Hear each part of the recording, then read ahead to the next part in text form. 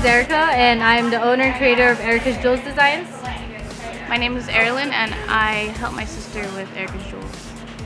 I started out making jewelry, so as a jewelry designer, and right now we're actually featuring our first clothing line.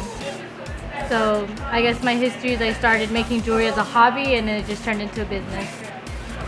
We're really inspired by just like fashion and art, so a lot of our pieces are very like colorful and fun. And I guess we just really wanted to create clothing in collaboration with my jewelry. So that's a lot of people actually were asking us if we were going to make clothes in the future. So now we were kind of ready to do that. So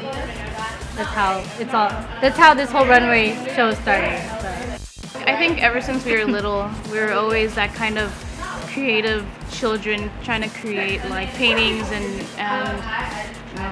just searching to DIY everything or make like random things.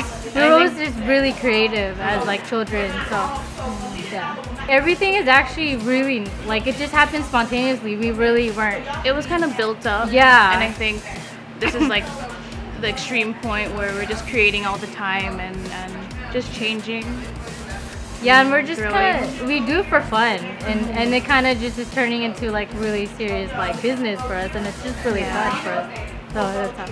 Erilyn, my sister, she actually sewed all the clothing. Yeah, I sewed all of the clothes, and we kind of collaborated on the designs and the fabric, and we wanted to keep it kind of lacy and feminine and just really kind of vintage, classy, and like it's our summer 2012 line.